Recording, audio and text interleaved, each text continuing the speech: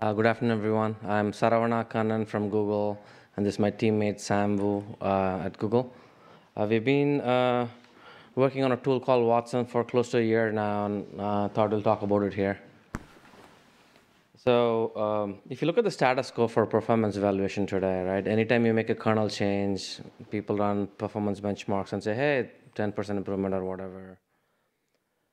So when you're doing that, the hardware setup to do your performance measurement itself is kind of pretty easy. Whatever device you're developing on, you do the performance measurements there. And it's also fairly easy to kind of scale that to a lab if you want to start monitoring performance in a lab. If it's like a production device, you have enough volume to kind of purchase a bunch of those and set up a lab. And you have hundreds of benchmarks to profile performance with based on the use case. And so it's fairly repeatable performance measurements for good benchmarks. Main issue most of the time, at least in talking about CPU performance, is thermal throttling. Otherwise, if you have two devices, they're mostly the same performance. And in terms of attribution, we have tracing to attribute performance impacts to like specific threads, or you can like get like a finer grained view of what's going on. So it's pretty reliable. We've kind of gotten used to how to do performance testing. But if you do, so that's like the typical device for performance testing. So if you're trying to do power testing, the status quo today is that the hardware is not, hardware setup isn't easy. It's typically like a custom solution per board you're trying to do power measurement on. That's an example of a Pixel 6 trying to measure power. You need all of the extra hardware. And the cost can also be pretty high because it's not the same amount of volume. The device cost can be high. It can be finicky to set up. You nudge it a little bit, suddenly your resistances are different and the power numbers could be different. It's happened to me quite a bit. Scaling is also hard because you don't have enough devices and volume to scale for a lab. Measurement-wise, there's no good common benchmark, at least that I know of, and no good way to like easily use them remotely.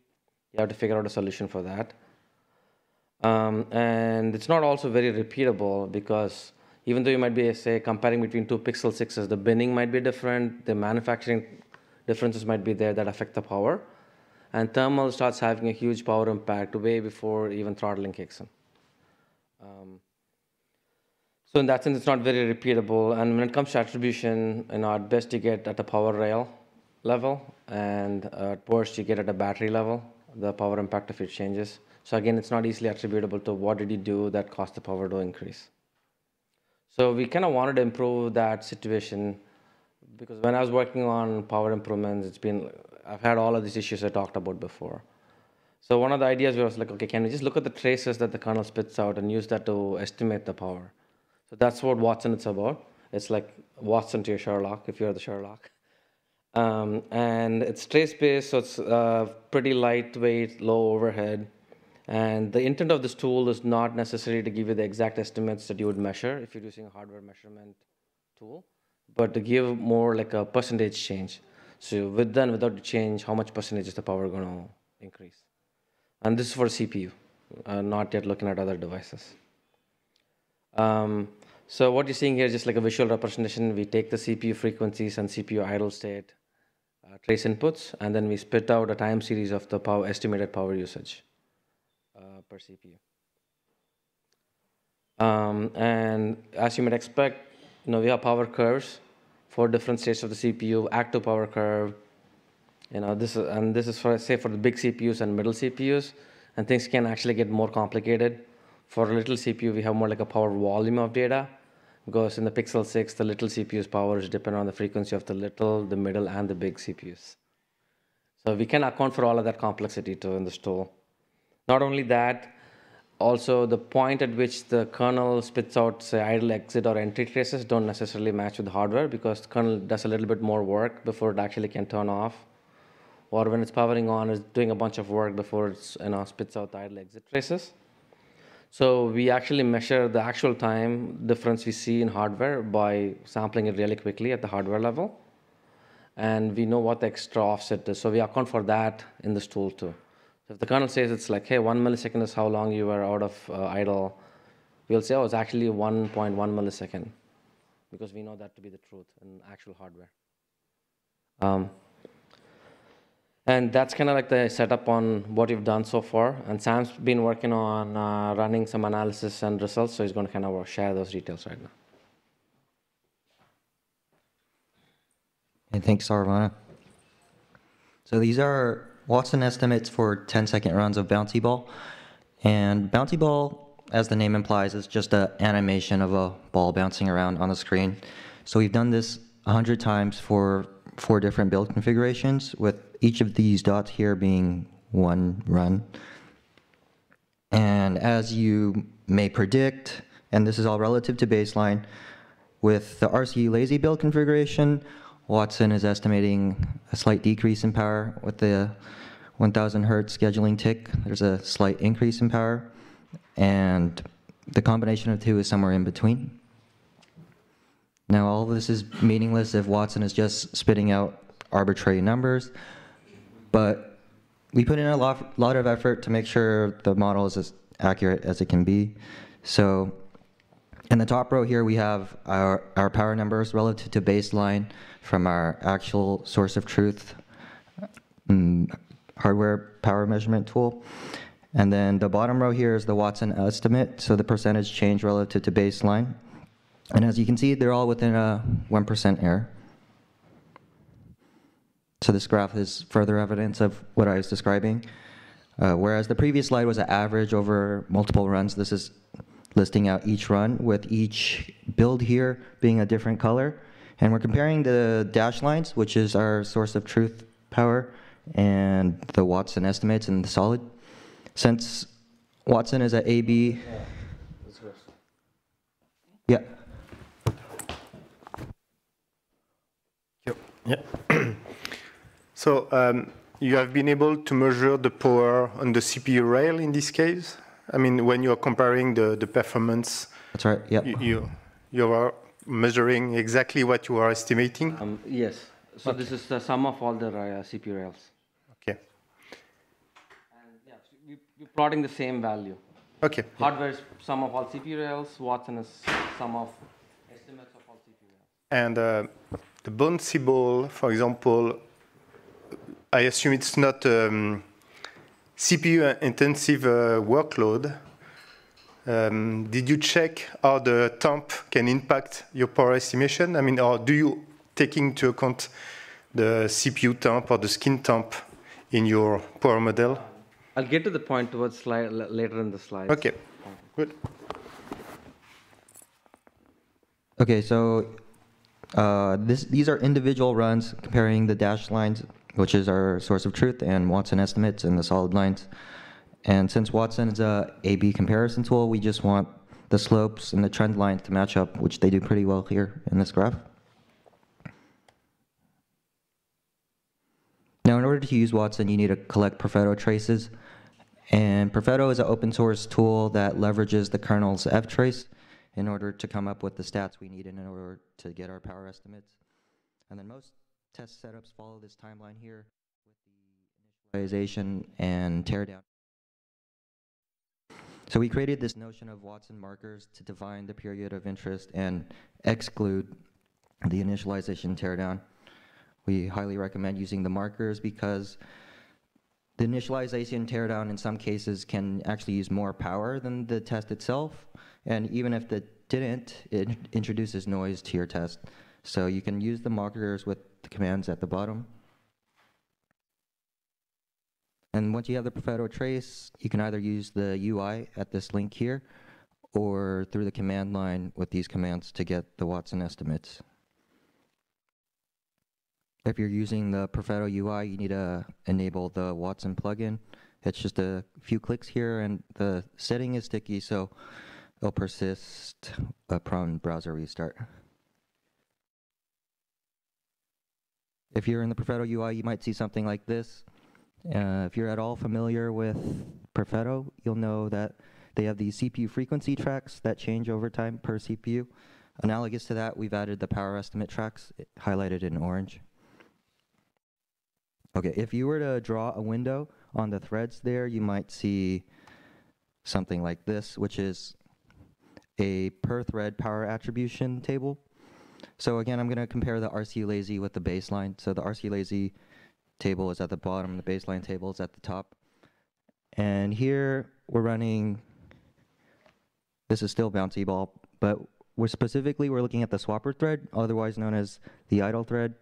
And Wattson is showing there's an 18% decrease in idle power when you have the RCU lazy build configuration enabled. Furthermore, we can look at the RCU preamp thread. This time we're looking at the idle transition overhead cost here. And Wattson is showing that there's a significant decrease in idle exit power for the RCU preamp thread. Okay, beyond build-to-build comparison, we could look at run-to-run comparisons for the same build. Sometimes a process comes up sporadically that messes with your measurements. In this case, the bad run has almost 3 times the energy usage. This is still the 10-second bouncy ball comparison. And since Wattson gives a thread-level power attribution, we can sort by the top threads by either power or energy. And in this case, if you see something like Nexus Launcher, something completely unrelated to bouncy ball come up, you can throw this out and label it as a bad run. So this is particularly useful if you're using some kind of testing automation. Now, everything I was showing before in the screenshots can also be extracted via the command line, and you might get some JSON format in these pictures, similar to these pictures. On the left side, we have a per thread breakdown, and then on the right side, we have a per rail breakdown of the Wattson metrics. I'll pass it on to Saravana to finish off.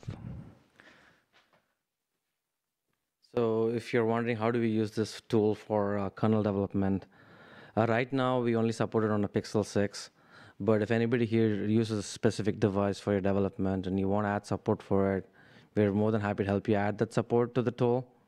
You just need to get the right power curves and we can work together on that. We have the contact information at the end of the slide, so you can feel free to email us about that. For suggested workloads, we suggest if you're going to do some Android testing, we suggest using Bouncy Ball. It's a really good analog to an average Android app. And don't do things like run a performance benchmark, which is going to max out your CPU frequency. It doesn't really give you any useful power analysis. Those are kind of common guidelines. After this is just a bunch of slides telling you where to get this tool, how to set it up. Let's kind of skip through them quickly. And then John Stultz has written a really good quick start guide on how to set up and use Perfetto. It's like super simple to use. And how to collect the traces in Wattson, how to collect traces on a BusyBox kind of system. Doesn't have to be Android. It works on any operating system and any distribution. And this is like the sample input for the config file for Perfetto. It's basically saying, hey, collect CPU frequency traces, collect CPU idle traces. And we'll go to discussions, but before we get there, to answer your question, Wattson, so it does not have any thermal impact, and I personally see that as a very good thing, because when you're doing power analysis, we want you to focus on things that you can actually control. If you have a really leaky device or the room temperature is different, you don't want that noise to be affecting your analysis of your changes. So it's not affected by thermal intentionally too. So for this having the ambient temp, yes, but I mean, I have seen, for example, that when I'm using speedometer on Pixel 6, in fact, at the end of the first run, the skin temp of the device is higher than at the beginning. Right. And you have to wait for Right, but minutes. with this, you don't have to wait. That's the point. No, but you have to wait. As long as you're not thermal throttling, your performance isn't going to be affected. Your power estimates won't change. But it's intentionally won't change. No, but if you rerun one more time, you will have some thermal throttling happening. Right. And the power consumption. I mean, if you have a use case, if you change the behavior so that you have more temp peak, I mean, this will impact the power model. I'm not saying that's really good, a really good way. I mean, I'm fine. It's just that I think. Right. We're not trying to address that point. I mean, we're not trying to address the point of power changing once you hit thermal throttling. Okay. Because most of the times, I think we have other issues. For even non-throttling cases, we have a lot of power impact. Like RCU lazy, that has like a 3%, no, not even 3, I think 5% impact or whatever, right? Yeah. That's like a really good way to check, hey, did my RCU lazy changes have a real impact I'm looking for? Or if Daniel is working on CPU idle governor improvements, you can use that to say, I'm seeing power reduction. Is it really true? You can look at the swapper thread to see is the swapper thread's power number going down. So those kind of things. So going to a discussion, right? First, do you guys find Wattson useful? What can we do to encourage you to integrate it into your development workflows? Those kind of questions. So yes, it's useful. Just one more thing for Pixel. I think that now you are updating the energy model. Huh? Now. Oh, by the way, this doesn't look anything from DT at all. It's fully independent. You can run any kernel version, it'll work. No, I mean that the energy model, for example, now is updated dynamically on some device to be aligned with the reality. So you have the energy model that you're using is out of what is used in the... Correct. Completely independent. If you can magically run Windows on a Pixel 6, it'll still give you the right numbers. Okay. There's a question here. There's a question remote as well. Oh, can somebody read it? Or is it here? Okay, I'll get to the question remote after I get to Daniel. Daniel? Me? Yeah. Go ahead. Yes, I have a question. How you... So there is... when you read the traces and you try to find out intervals of workloads at different frequencies, there is a dependency between the performance domain and the CPU, what the CPU asks for. So is the traces able to, for example, you have a CPU asking for performance state number 2, and then you have another CPU asking for performance state number 6. And so actually the first CPU is belonging to the same performance domain. Does the traces take into account? The way the traces work today, they spit out the same frequency value for all 4 CPUs. Okay, so you can see that. And when you are doing CPU idle and you go to cluster idle state, are you able to find out? Yeah, account for that too. Well, you do the intersection between. So my question is, how long it takes to run the tool? process the traces to Super quick, like seconds. Couple of seconds max. A couple of seconds. So it's like we run this on, like, say 4-hour traces.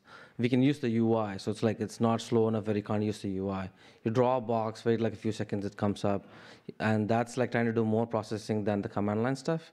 Just asking about the command line stuff, it's pretty fast too. Okay. Yeah. Sorry, could you explain how you convert CPU idle states into power? I don't see how that's generically possible. Sorry, can you repeat the question? Is the same person asking the question as the... that's me. How do you convert the CPU idle state? Let's say, you've been 1 millisecond in state 2. How do you convert that into power? I don't see how that's possible. Thank you. Thank you. Saying it's too good. So we actually measured the power usage of the CPUs on all of these different states, and we can extract the info. So for example, if we can say the little CPU is at 1 gigahertz in WFR C1, we know this is how much energy it's using. And but that's dependent. For example, WFI is highly dependent on what frequency you're running at and so forth. So that's quite hardware dependent, right? So yeah, right now, like I said, this tool is generic enough to work on other hardware. Right now, we have support only for Pixel 6. I'm not saying this is going to work for your random device. But if you give me the power curves, we can easily insert it so that it'll start working for your device too. So if Wattson likes to work on Dragon Board 845C for all the scheduler changes, I'm saying let's work together to add support for that into Wattson.